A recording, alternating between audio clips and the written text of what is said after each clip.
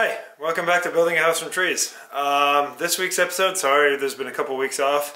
I've been building a yurt for a local elementary school for kind of a friend, the friend who found those kittens for me. And that's taken up some time. It's taken me off this job a little. I know I said I was retired, but this is a little special project. Plus, I don't know, there's stuff coming down the line. You know how it is. Anyway, I've been doing a lot of random stuff around here that I haven't filmed a lot of. It's been like duct work, you know. Who wants to watch me do duct work? No, nobody. At least that's what I thought. So I didn't really film much of it.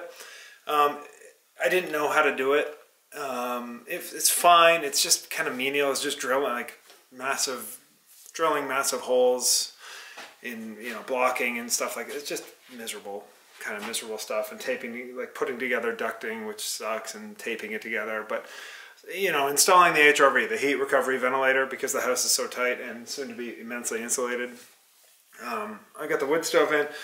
In this video I'm going to include the plumbing. This is basically kind of all I got. I got random tids and bits here and a little bit of insulation stuff. We're getting going on the dense pack insulation. I'm doing some of the webbing here for the ceiling in here, and that's going pretty well, I guess. It's pretty tight stuff. Not as tight as the poly, but the poly upstairs. I think I'll include some of that in the footage. But anyway, yeah, lots of odds and ends. A lot of like weird preparation, a lot of weird like blocking things that I felt like I needed to make sure. I just had to double check all my wiring and just make sure everything was protected. Because once it's like plumbing, I charged all my water lines to make sure they were not leaking anywhere. When we connected the baseboard and turned on the heat, there were a bunch of PEX joints that I just, hadn't connected for some reason. I guess I was distracted. Anyway, yeah, some of that's on film, some of it isn't, but long and the short of it, it's just been kind of ticky-tacky stuff, and I've also been off-site. So anyway, it was a long-winded, rambling, babbling conversation, or monologue. Thank you for watching. Thanks for tuning in. Thanks for all the kind comments. As always, the kindest corner of the internet. You've really stumbled into a very nice place. So, I mean, the comment section. So anyway, thank you for watching, and we'll see you out there. I say that, and I'm not really sure what that means. We'll see you out there. I mean, I guess I occasionally do see you out there, but not too often. All right, this time for real.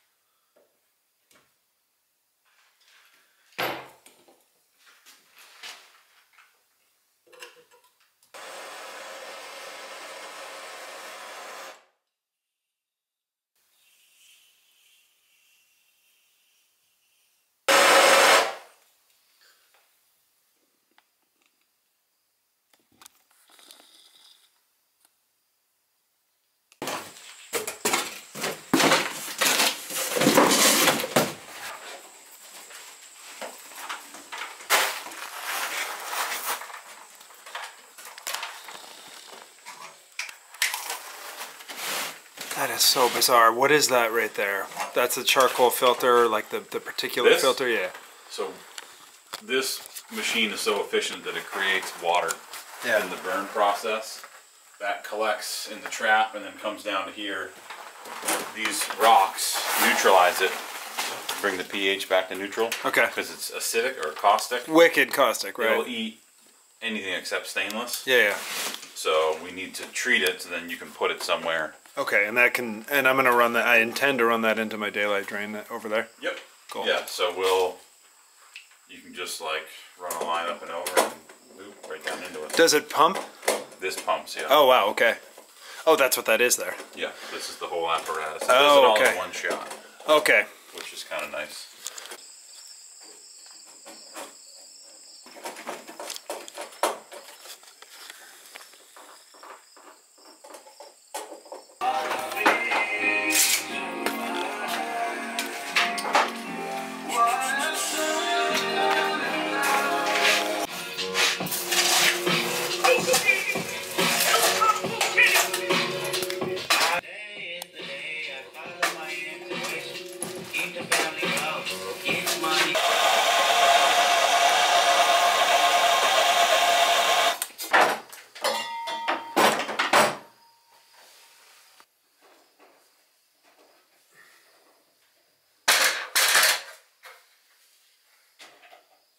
Is your house old?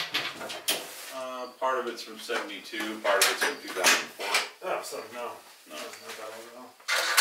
Not compared to Methuselah on the hill. farmhouse. Yeah.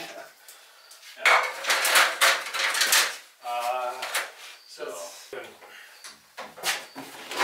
extremely luxurious for willing to do that. Just forgot if it was like, well, if you want to purge it. If, okay. Other This than is that, just for purging. Other than that, you're going to let the thermostat do the work. Right? Right, I got you. It's too freaking nice.